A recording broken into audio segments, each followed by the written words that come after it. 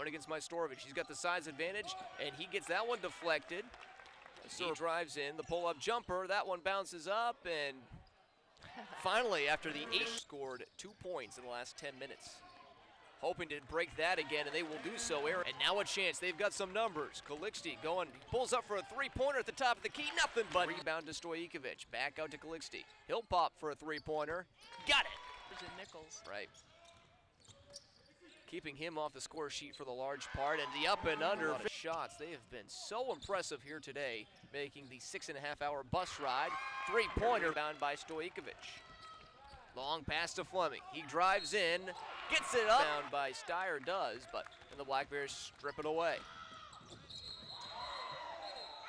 And they're going up into New York. And as their sports information person was telling us, they're going to actually have to go through Albany to get through to Binghamton back through. So, or you make up for it down at the other end. And if you've got 2 halves, forget the first half. Compete. The Monday night affair. Aaron Calixte up off the glass. Black.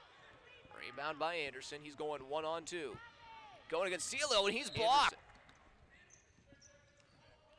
Over to Nichols. Then take it away. Cielo finally worked into Antoms, backing down Steyer.